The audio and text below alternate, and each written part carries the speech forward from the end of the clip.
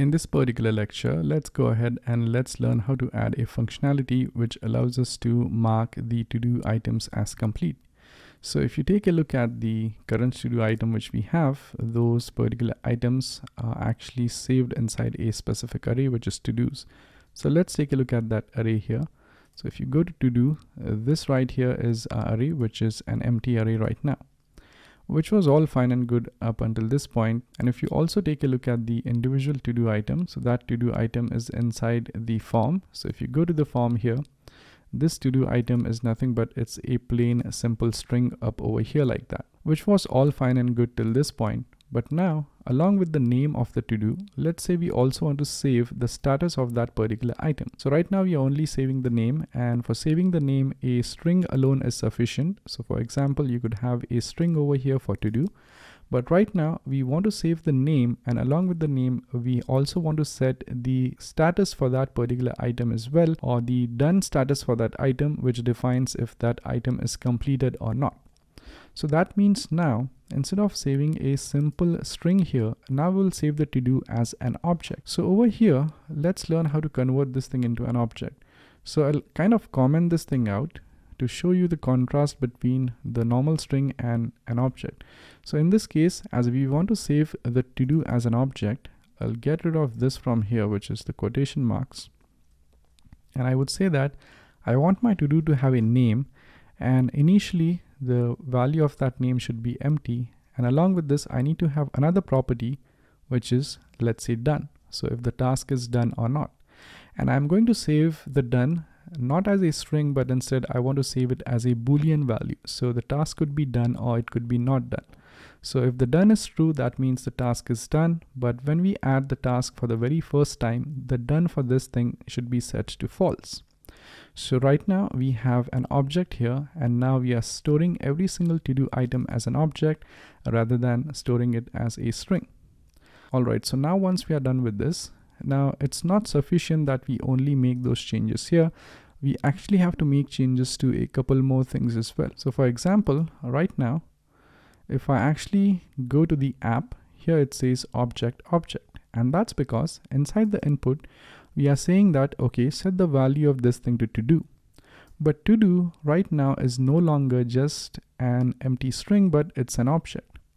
Therefore, as we are only accepting the name of the to-do here, instead of the to-do object, I would say to-do.name, which is currently this value, which is currently empty.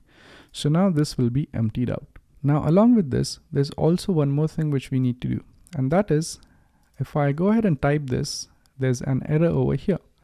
And that's because when we type something in here, the on change of this particular input is triggered. And what this on change is doing is that it's setting the to-do value to e.target.value.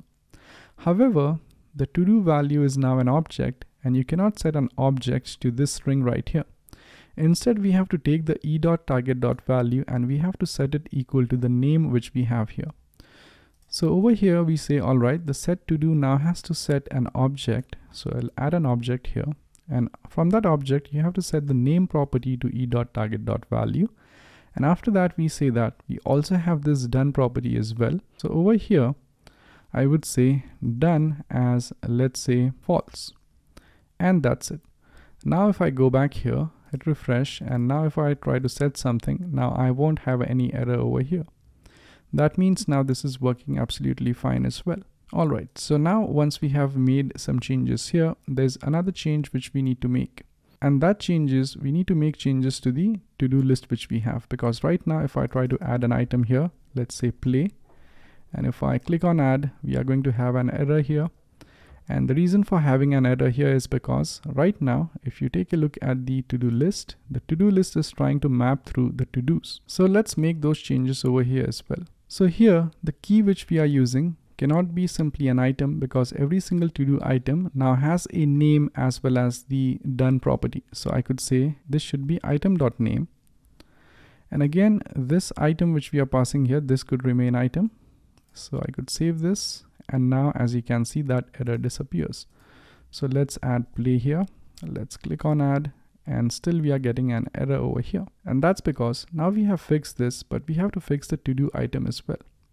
So right now inside the to-do item, here we are actually rendering an item, but item is an object and you cannot directly render objects. Therefore, I have to say item.name to get the name over there. So I could finally save this, and now let's see if our errors are resolved. So I'll add play here. Let's click on add, and the play is added up over here, but there's still some issue over here. So this is working absolutely fine and we do not have any error here. This is even able to delete the items over here as well. But right now this field is not being emptied out. Therefore, I have to go back to form.jsx and I have to set the to do not back to just an empty string, but I have to set it back to this one. So I'll copy this empty object, and instead of empty string, I will now set the to do to this empty object.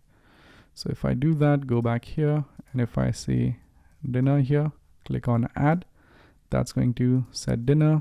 If I say play, click on add, this is going to add play here, and I could even delete them as well.